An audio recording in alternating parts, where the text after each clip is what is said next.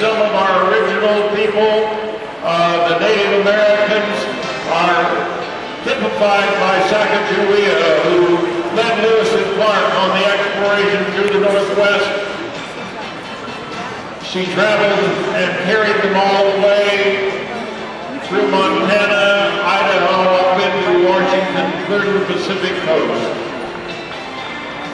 The trappers were prominent here. They were very prominent. In fact, we have lots of remnants of the trappers and the mountain men.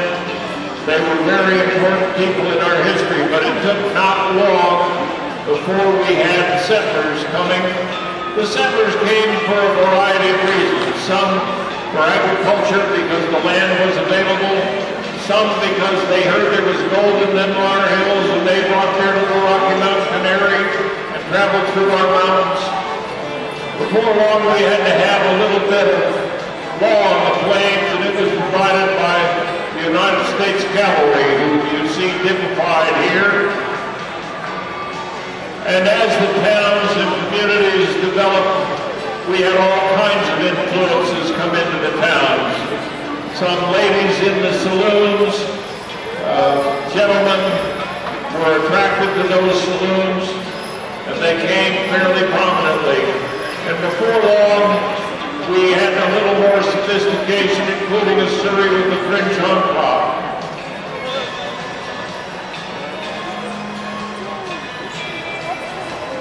We developed our own law. And soon we had commerce, and you see this beautiful wagon, which was from the Sterling Hardware and Implement Company in Sterling, Colorado, led by a beautiful team of Belgian horses. And then came the ladies, the refined ladies of Denver society in their side saddles, riding beautiful horses in a very stately manner. Commerce came into this area through the stagecoaches. There still runs between Denver and Julesburg, where the stagecoach trails traveled on a daily basis as they moved people and commerce into this area. Our cattle drives came, and notice our beautiful chuck wagon led by the span of mules, and our cattlemen behind. Our drovers, they were all important in the history of our country.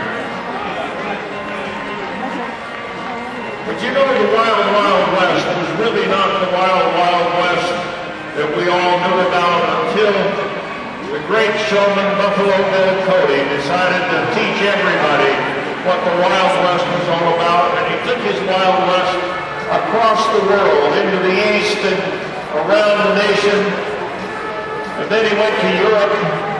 He performed before all the crowned heads of Europe, and he was mighty proud. As he took his show, he showed them the Native Americans, as you see in our group, and he had a great show act, little Annie Oakley, standing in the saddle with her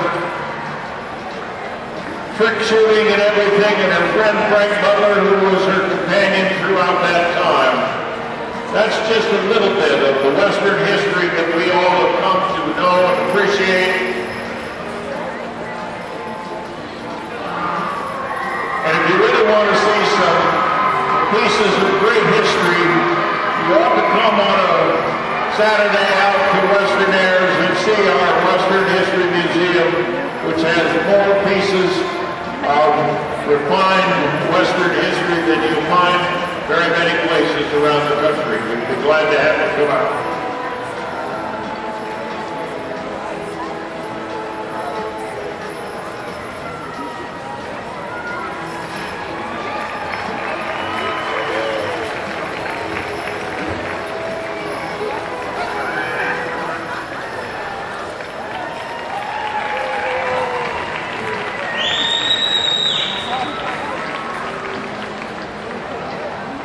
Now, it's clear to me that the history books are deficient in one respect, because it showed Buffalo Bill with hair.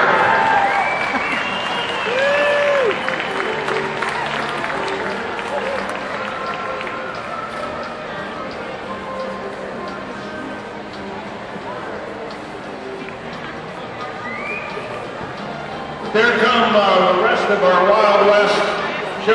Little Annie Oakley bringing up the rear, carrying her firearm. She could shoot a silver dollar in the air. Well, ladies and gentlemen, that's our pageant of Western history, and it's time now